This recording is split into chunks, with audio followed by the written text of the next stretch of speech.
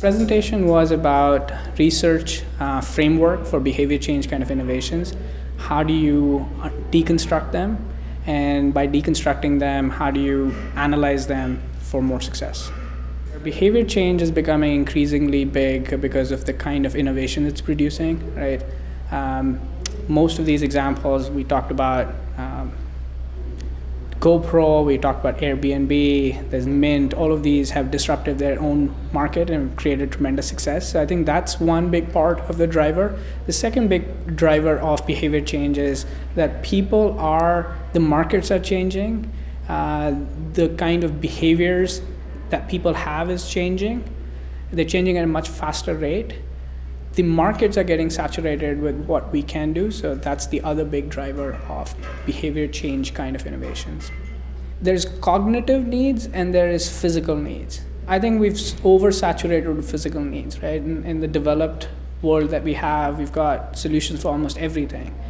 But when you have too many things, what you don't have is either time, emotion, energy, and most of them are cognitive elements, right? So when people say, I have everything, give me nicer thing, the nicer thing are things that work, things that don't make me think, things that don't make me fight and make judgments.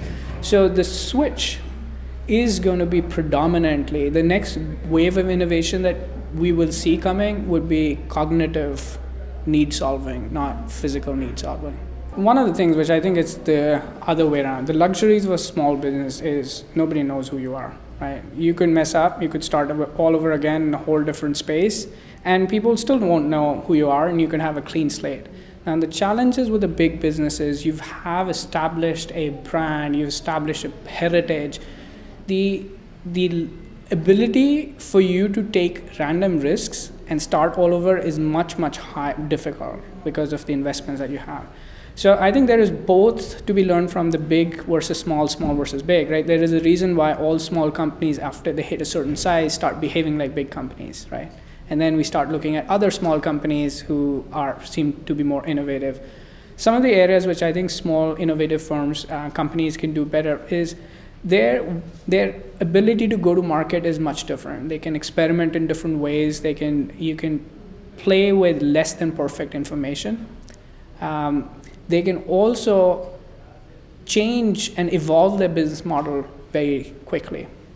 When you have invested millions of dollars in supply chain and resources and the ability to do that is extremely expensive and it's difficult.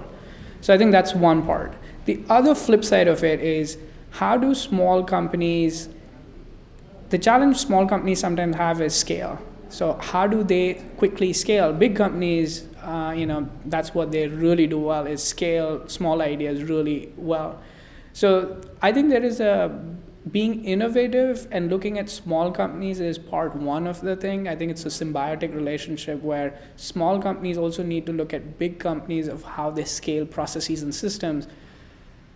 One of the challenges with the small companies is, right, the essence of the company is in the founder. And once founder leaves, the company loses its meaning. Big company, you cannot ever have the essence in the founder, right? Because people would leave. Those elements, how do big companies do that, right? How do they build that culture into their network so that when CEOs change or when executives change, they still are able to maintain who they're all about, right? We've been lucky with our company, being a family-owned company. We've had 5 generations. So we value that. But other companies, I think there could be a back and forth.